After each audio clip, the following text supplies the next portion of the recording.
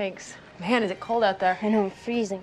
Well, come on in, sit by the fire. I'll make you both a drink, and then we can talk. About what? Antenna's up. Aye, aye, Captain. So, Lorelei, how are you? I'm fine, Mom. Rory? I'm fine too, Grandma. How are you, Mom? Also fine.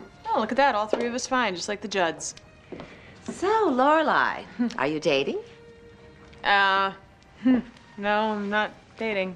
Really? There's no one at all? No, I'm totally single.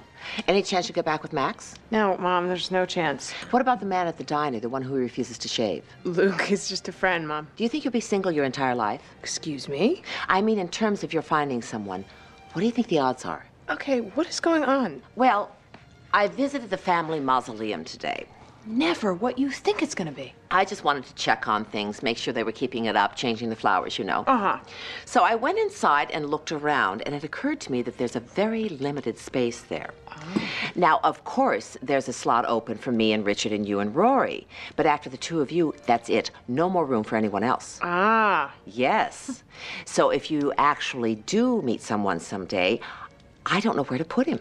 Well, maybe we could just dump him at the local pool hall. Don't be silly. No, because this is definitely not a conversation for that. I looked into expanding into the crypt next door, but the family that owns it wouldn't even discuss it with me. I'm getting a little creeped out here.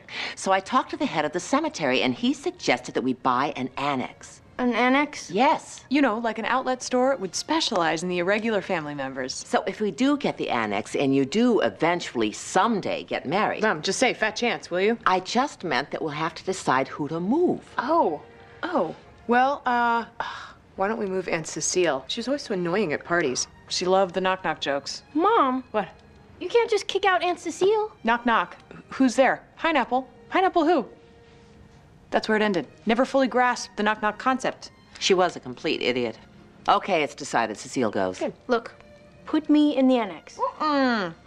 No way, you are not leaving me alone in there with Cecile. Well, I'm not going to be held responsible for somebody being kicked out of their eternal resting place. Oh, I have an idea. I'll probably go first, right? So when Rory kicks, just throw in with me. I'd like my own space, if you don't mind. Why? It'd totally be fun to be there together. Plus, I plan to be buried with all the good CDs and my rock star belt. Sorry I'm late. What did I miss? We were just discussing who to move to the annex. Oh, I vote for Cecile. Horrible woman. And those terrible jokes. What'd I tell you? This is a cold, cold family.